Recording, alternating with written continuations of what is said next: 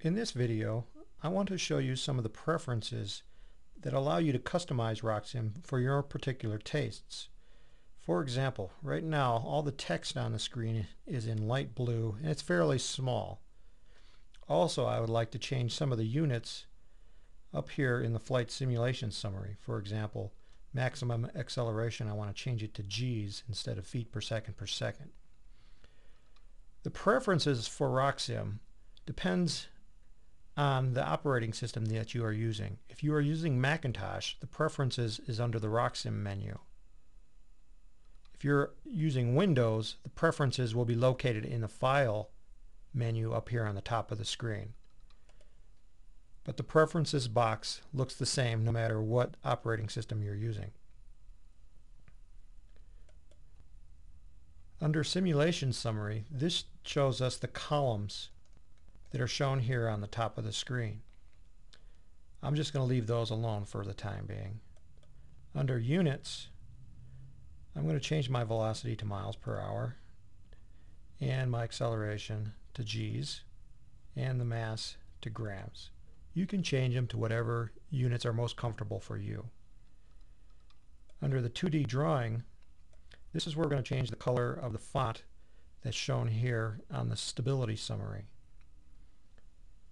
The text color is right here, and I'm going to change this to black, so I'm just going to move that slider bar down. And the color selector is going to be a little bit different under the Windows operating system, but you'll be able to figure it out. The heading font, right now it doesn't show anything here, but actually go ahead and click on that button and we can select the font we want to use for the heading. And I'm going to select Arial. I'm going to make it size, I'm going to make it size 14, make it a little bit bigger just so that you can see it on my screen. The Dimension and Drawing font is the font of these items on the rocket itself, like the mass objects and the parachutes. And I'm just going to leave that alone right now. You'll also know that there are other colors you can choose. For example, the engine color, right now it's gray. And I'm going to choose a brown.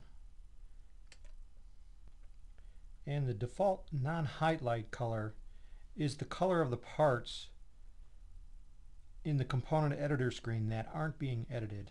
Right now it's set to gray, so I'm just going to leave that as alone. And you can choose to show these headings, which are the headings down here on the side, if you want. Personally, I turn off these myself, but you can leave them on if you want. And when you're done, you can go ahead and click OK. You can see now their text is different along with the engine color.